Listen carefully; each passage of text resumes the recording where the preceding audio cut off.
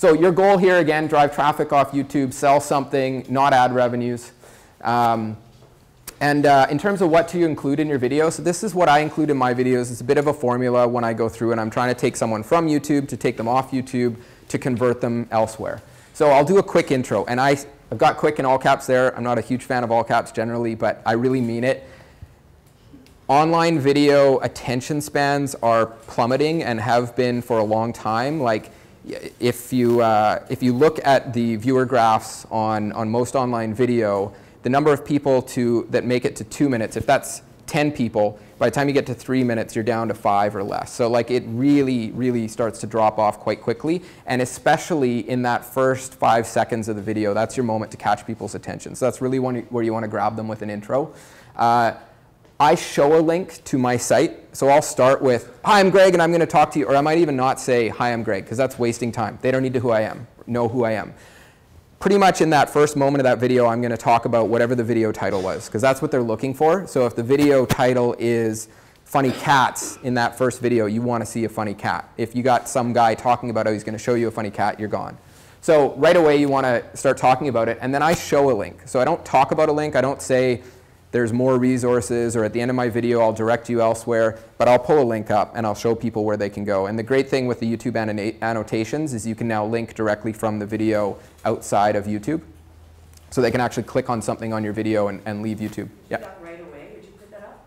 I often do right at the beginning, and just says more resources, click here, and then it goes away. And I'll bring it in and out pretty quickly, because then there's this sort of fear of loss of, oh, did I just miss an opportunity? It's not in your face for too long. And then when you bring it back in at the end of the video later, they're more likely to click on it because they kind of missed it the first time. Yeah, so I generally bring something up pretty quickly right at the beginning.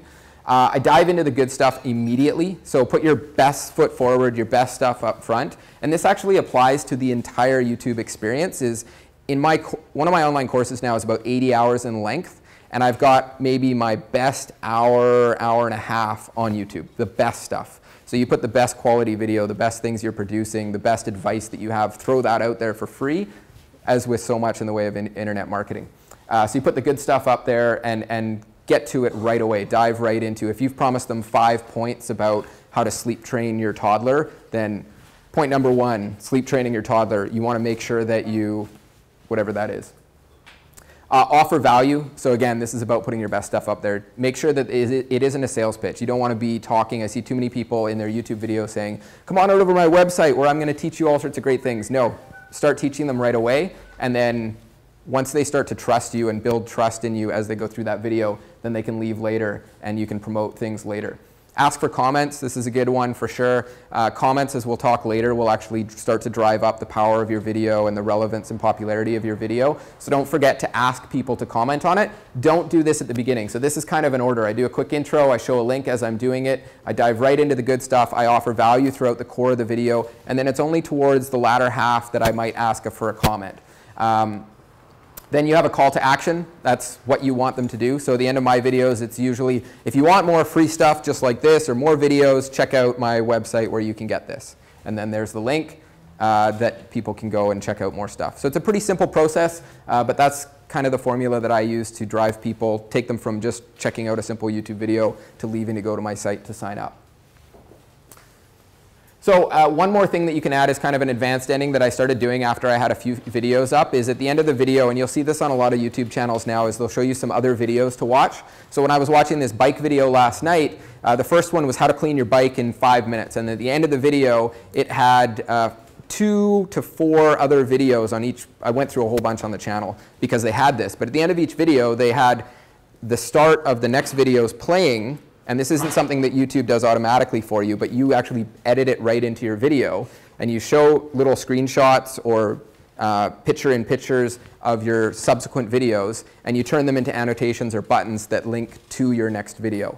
So when you get to the end of the video of how to clean your bike in 5 minutes, you're now presented with 2 more videos and saying, do you want to see the 30-minute bike cleaning advanced video, or do you want to go on to degreasing your chain? Yep. Those videos, are they from Final Cut Pro, or is it in the actual YouTube editing? Are they from? How do you actually put those next videos onto the end of your video? So typically you do that in your video editing software. So you would actually, when you're editing the video, If you're using something like Adobe Premiere or ScreenFlow or Camtasia or even iMovie, stuff like that, you can do picture-in-picture, where you've got one video clip coming, and at the end, you'll drop in another couple of video clips and resize them so they're small, and they'll sit within that frame, and then you can put a title and say video number 2, video number 3, and then when you upload it to YouTube, it's hard-coded into your video. Even if you just share that video file with someone, they'll see it there, but then you turn the buttons on in YouTube. So you go into YouTube annotations, and you add an annotation over top of each of those videos, and each annotation will link to that video. The only thing about that is you have to already have those videos up on YouTube to do it. So you can't really do it with your first video, but your second one might finish with a link to your first one. Thank you. Sorry. Yeah. Quick question. For your last point about call to action, do you actually verbalize that on your video, or you have that pop up kind of as a link, like for more written? I do both. So the call to action at the very beginning of the video with the link is silent. I'm already diving into the good stuff. The call to action at the end, I'll ask you for comments, and then I'll ask you for the call to action, or sometimes I mix it up. Yeah, a verbal call to action saying if you want more stuff, because you've got their attention. The other thing to note is that there's a huge drop-off, like 90+% in the last few seconds of your video. As people see it coming towards the end of their video, they're going to leave, right? Very few people stick around to the end. So another thing I will do is tack on some extra time to the end of the video. So in the timeline, it kind of looks like there's more coming. And that works great if you still want to have something there, right? Because you don't want to just cut to black and they're like, what's wrong with this video?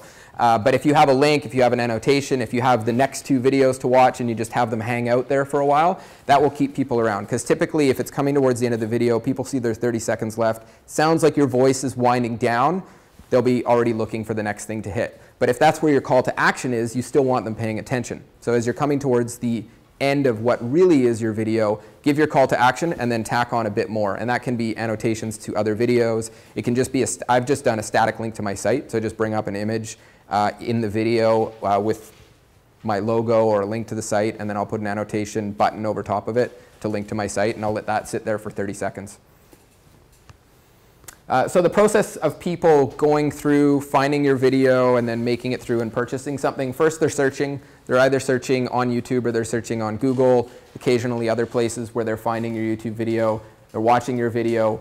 You're trying to get them to click or occasionally actually enter the URL into the bar at the top. And then you're getting your conversion. And at that point, you're getting them to buy something, sign up for something, or generally what I shoot for is an email.